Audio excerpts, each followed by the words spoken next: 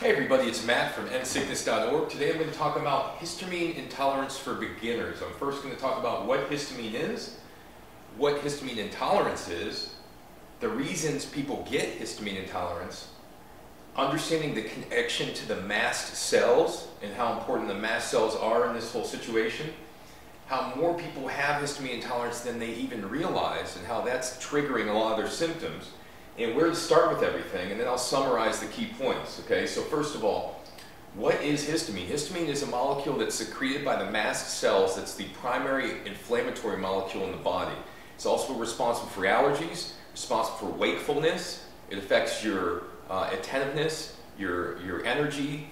It affects your immune system, your genes. It affects inflammation. I mean, it's one of the most important molecules in the entire body, and it's underrated significantly. And in most cases, it is the main driving factor behind a lot of these inflammatory conditions because it's the most prevalent inflammatory molecule. So what is histamine intolerance? Histamine intolerance is a condition where people get way too much histamine in their body. It gets elevated over the course of time, usually due to an infection, high histamine diet, inability to break down histamine because of lack of DAO enzyme, etc. But what happens is people have elevated levels of histamine in their blood, in their body, and that makes them more reactive to things that increase histamine or things that contain histamine. Okay, so histamine intolerance is a situation where people become reactive to various things that trigger histamine release from the mast cells or contain histamine in the food itself, and they start to have these sensitivities develop, a lot of it because it is due to this release of histamine or this increase in blood histamine, which is already elevated. Okay, so reasons for histamine intolerance. Most people get histamine intolerance because they have multiple chronic infections. Okay, usually it's a parasitic infection, that's the root cause, or Lyme or something that's significant like that. Could be a virus, Epstein-Barr virus, COVID even, could be one of the major driving factors.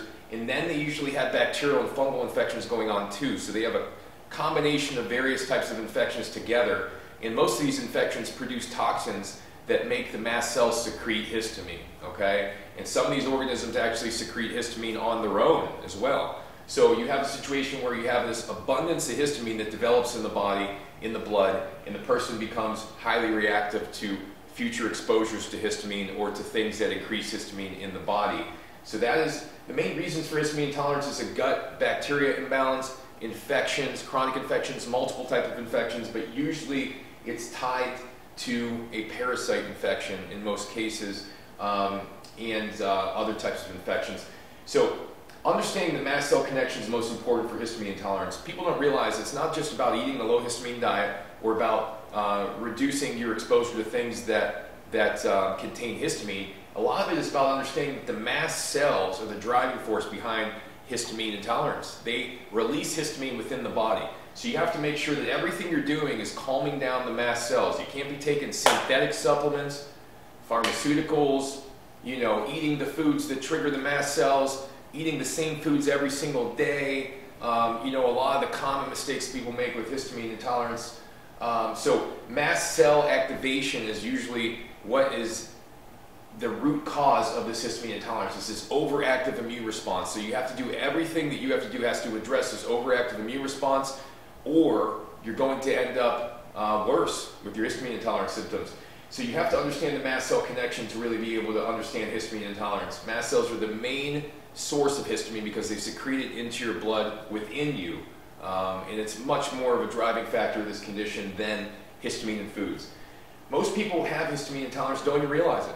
People who have autoimmune disease, almost all those people have histamine intolerance. Almost all of them have overactive mast cell responses. They've shown in studies that mast cell activation is actually the main cause of autoimmune symptoms, that mast cells are in fact the therapeutic target for autoimmune disease. So if you have a chronic illness that's related to inflammation, guess what? The mast cells and histamine are involved, and if you address those things, your symptoms should get reduced based on my experience, what the studies say, the experiences I've had with clients, etc. So it's the first place I start with everybody is are all the supplements that you're taking non-synthetic, and do they reduce mast cell activation or modulate mast cells? Are you taking anything that could trigger mast cells? Are you eating anything that could trigger mast cells? Are you rotating your foods properly to prevent sensitivities from developing? These are the places I start with nearly every chronic illness, every chronic inflammatory condition, because most people have overactive mast cells if you have a chronic inflammation situation. So where to start with everything? You have to create a dietary supplement symptom log, okay? That involves writing down everything you eat, you take, and then on the left-hand side of a piece of paper, right down the middle you draw a line, on the right-hand side you write your symptoms down. You observe what you're eating and how it affects your symptoms. You minimize ingredients and minimize supplements, and you keep them separate from one another to make sure you understand what is causing what reactions. If you're eating food and it's not causing you a problem, great. Keep eating it on a rotation every 2 to 3 days, ideally every 3 days. If you're eating food and then symptoms are becoming worse, it's more than likely because the food you're eating to, you are sensitive to.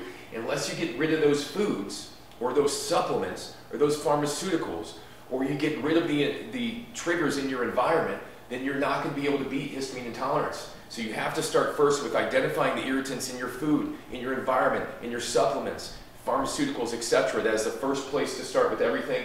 After that, you want to look at supplements that are only natural, that are mast cell modulators. I have plenty of videos on the best mast cell modulators, the best supplements for mast cell activation, best supplements for histamine intolerance. I've got a couple videos on that.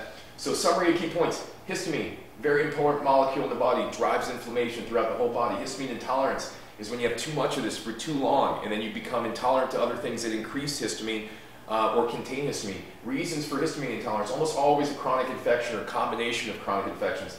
Understanding the mast cell connection. Mast cells are the most important part. They are the ones that secrete histamine inside the body. Without understanding the mast cell connection, you won't be able to beat histamine intolerance.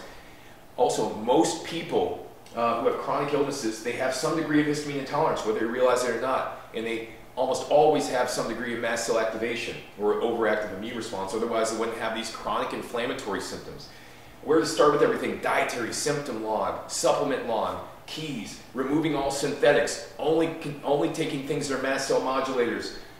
In studies, have been proven in studies to calm down mast cells. Otherwise, you end up triggering this whole cycle of events and symptoms, right? So if you have any questions, feel free to reach out at endsickness.org. I have all my contact information on there, or you can put your questions or your comments on YouTube. I'm happy to respond to those as well. If you have anything you need in addition to that, reach out. I want to mention this is for educational purposes only.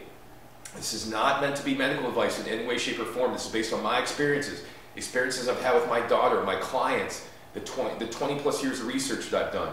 So hopefully this video has been very helpful for you if you're studying histamine intolerance, or you're struggling with it, you know someone that's struggling with it. Feel free to reach out, as I said, with any questions. Thanks for watching, everybody. Have a great day.